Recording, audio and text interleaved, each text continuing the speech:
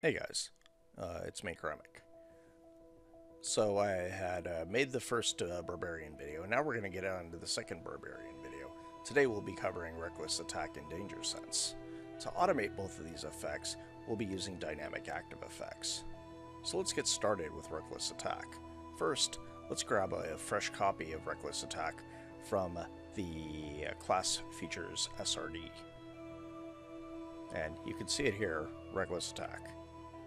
So Reckless Attack states, when you activate this effect, you can decide whether to do so, and then it gives you advantage on melee attacks using strength, but in response, any attack rolls made against you will have advantage until your next turn. So let's go ahead and hit import, and it'll drop us into our item directory. Now we just need to find it, and there it is. I have one already set up from the previous. Well, let's go ahead and open up this one. So in here, let's click on DAE, and then we want to create a new effect. We can just call this one Reckless Attack. Let's go ahead and click on Duration, and in here, we want to select until start of next turn. Then, let's go over to Effects. So in here, we're just going to go ahead and put in the MIDI-qol flags for granting advantage when being attacked, as well as advantage when using strength attacks. So I've already grabbed them, but I'll go ahead and put them on the side of the screen so that you can see what they are.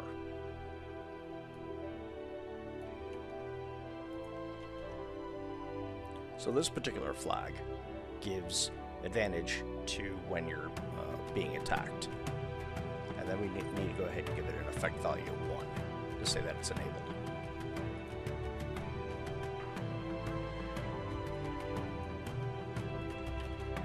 This one is going to give us all strength-based advantages when attacking with, as I said, strength-based attacks.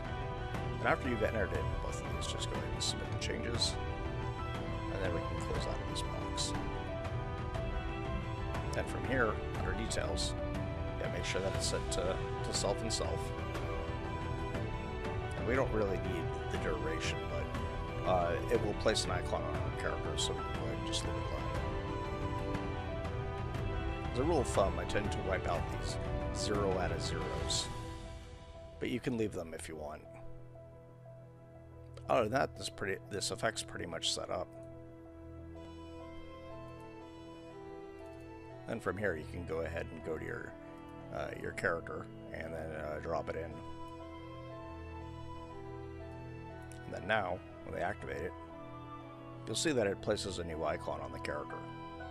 And then if you check in DAE, you'll see Reckless Attack here. And everything survived. If you put in an effect that is illegal, it will actually default this to something else, and it won't show the effect. So this is kind of a good way how to troubleshoot if you typo or your effects are just incorrect. Let's go ahead and show it off.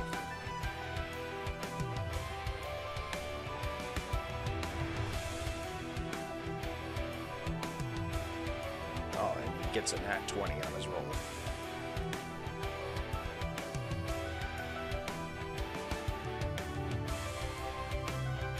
As you can see here, it's set for advantage. Now, if we make him the target,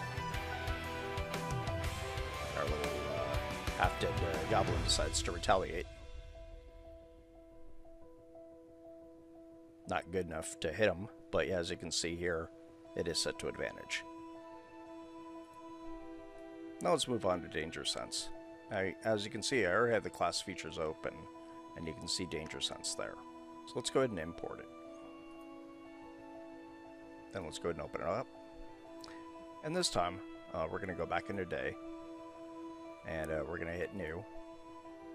And in here you can put in Danger Sense.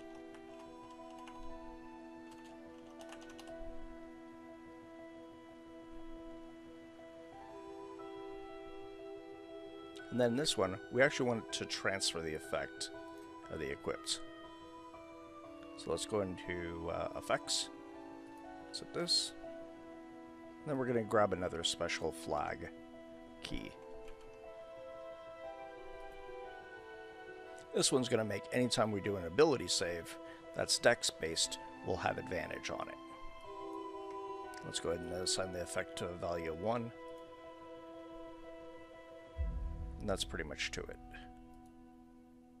So let's go ahead and grab our friendly barb here. Go into features.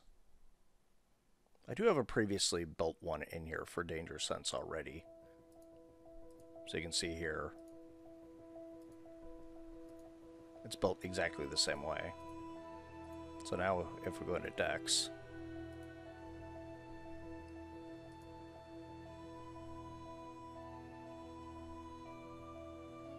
you can see here that he's rolled automatically with advantage.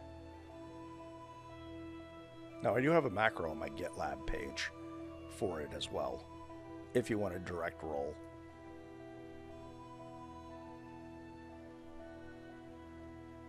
And it pretty much works the same method. It puts everything within card. This version of it, however, uses MIDI-QL to directly bind it into the card. If you want a cleaner version of that, you can always check it at the video description. I've got a link to my GitLab. Thanks for watching my video. Also make sure to like and subscribe and hit that notification so you know when I post the next one. If there's any particular topic, such as a class feature, item, or spell, leave a comment below. In the video description, I will also list the flags I used. And then also a link for my GitLab and Patreon page. My Patreon page contains my newest macros. Make sure to check it out. Again, thanks for watching the video.